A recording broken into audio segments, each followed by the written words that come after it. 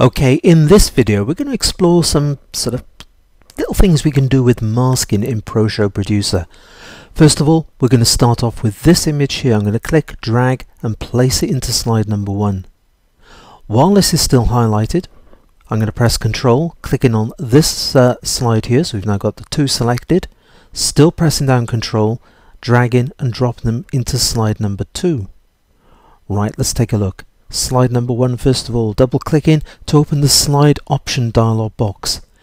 There it is, and I think what we need to do is just a little bit on the big side, so we're going to give it a bit of space around the outside by coming into the zoom and putting in a figure of 90. That looks pretty good there. Just coming to the end, we're going to go copy start to end, talking of the end, and there it is.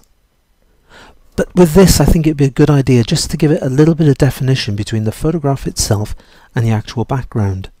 So go into Layer, we're under the Editing tab, we're going to drop down to Drop Shadow, well, that's where we're dropping to, and you'll notice in goes the drop shadow and the way it can actually make it stand out from the background. But not forgetting, we've actually got 2 slides in our show so far. I want to copy these settings onto slide number 2. Very easy, just come to where it says On, right click, copy enable to all layers on all slides. So in other words, every time we now add a layer, or add a slide should I say, it will add the drop shadow to it. Right, let's take a look. Let's go to the next slide. We're going to click on the arrow here to go to slide number 2. There it is, and you can see a drop shadow with it. But again, they're on the large size, so the figure we put in was 90. Clicking on slide number 2, we're going to put in 90. Making sure we get the start and the end position correct by coming up to this icon here, clicking on it, and copy start to end all layers. There they are. Right, now for the masking. Now with the masking, we're actually going to come to the Layer tab where we got the plus symbol. We're going to click on this. We're going to go to Add Gradient. Okay, this is the Add Gradient, where the create a gradient, and you can see it's yeah, pretty interesting. Lean in from the bottom left through to the top right, about a 45-degree angle, which is rather nice of it. But if you click down, you can drag your cursor out. This way you can actually spin it round. You can see for all the colour ones at the top there what's actually happening. Bringing the bar up to get more of a solid line will just ensure, it's a bit like the Photoshop gradient, just ensures you've got a nice straight line there. Job done. Now with masking, black is going to reveal, white is going to conceal. But there isn't a huge amount of white and there isn't a huge amount of black. There's just a lot of this grey stuff in the middle, and this is going to be where the transition, where the blending takes place. So to increase the white, click on the tab, move it across. You'll notice the white coming through there. So this sort of area here would be pretty good. Doing it again with the black, clicking down, probably easier to see with the black. As we move this across, you can see the line creeping across there.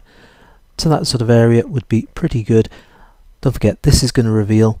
This is actually going to be where it's sort of blending together, and this is the part which is going to conceal. Click OK to that. But at the moment it is just a gradient layer. What we have to do next is right click, come to Use as Masking Layer, clicking on this, through it goes. It's now a masking layer, and if I just show you the image behind, there it is. You can see the 2 blending beautifully together. Great if you're using portraits. This is, well, I'll cover this in a different video, but it is a great way of just blending 2 pictures together. But what we're going to do with this is we're going to take a look at actually adding movement to it.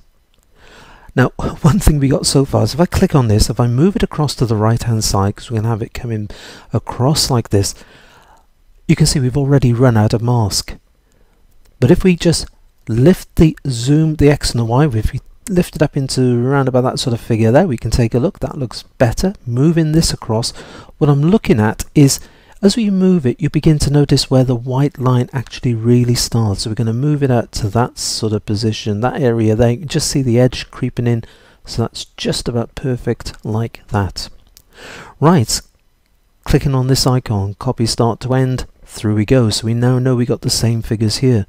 Moving this across to the left hand side, there again you can now see the black line, so that looks pretty good. We can use that, we can bring it across. But look, there's the end of the actual mask coming through.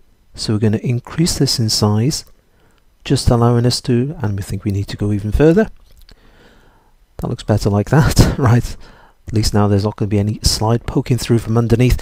And if you want to get these figures absolutely spot on, just enter 0 in there and 0 in there, and then you know it's going to run through pretty smoothly. Let's take a look. Here it goes. It's going to play through. There it goes there. That looks pretty good like that, and ending up with nothing. I'll tell you what, let's end up with something. Let's take this slide.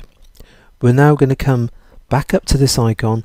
We're going to go to copy end to next slide. Using that has now taken the last slide here, the one we actually selected, and put it into slide number 3. Right, for the next stage, let's just take a look at this again. I'm going to click down and I'm going to drag across. This now allows us to be able to come through. We can see exactly what's happening. There's the 3-second transition coming in. There's our 3 seconds on screen, and then coming out to the next slide there with a transition of 3 seconds. So if we just lift this up, we can come down, we can click on this icon here. There's our transition times. We're going to put in 1, we're going to put in 6, we're going to put in 0, because we don't need anything for the transition out. Let's click OK to that. Right, let's click OK, and here we go. Oh, one thing I would like to change, we don't really need 3 seconds here, we don't really need 3 seconds on this one, so I'm just going to press Control.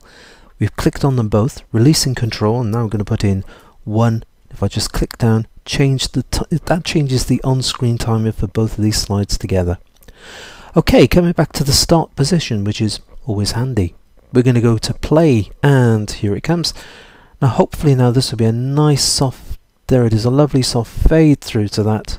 Job done. And there it is, just using masking. But come on, let's have a bit of fun. We're going to click back on slide number 2. We're going to come into this.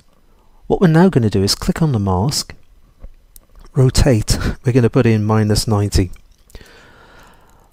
Lifting this up until it comes into this position here. Again, just looking at that line, you can see that solid line coming through there.